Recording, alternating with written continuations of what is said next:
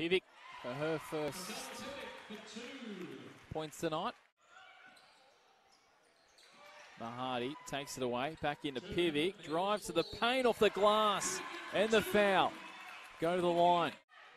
The three here for Cadilla. It's short. Bates comes up with it. Across to Pivec. Comes up the floor. Pivec to the paint, and it's good as well off the glass. Can manage to take the lead here. Pivec perhaps for the Southern Vale Homes Bandits. No. Spills down to Murphy. Inside for Pivec. And the foul will go to the line as well. Righty, White's come on, by the way, for the Southern Vale Homes Bandits as Bates puts in a couple. White wearing the 6.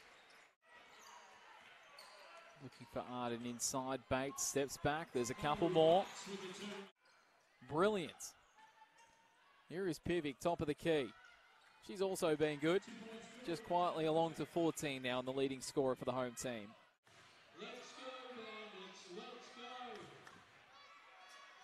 2 points to Mikayla Pivec. Bandits. Bandits. 2 points scored, Bates. Fires out to Arden, got elevated. It's luckily turned out okay. Back to Pivec, to the paint, back out to Arden, puts up the 3, a high ball and lands it. A buzzer beater as well.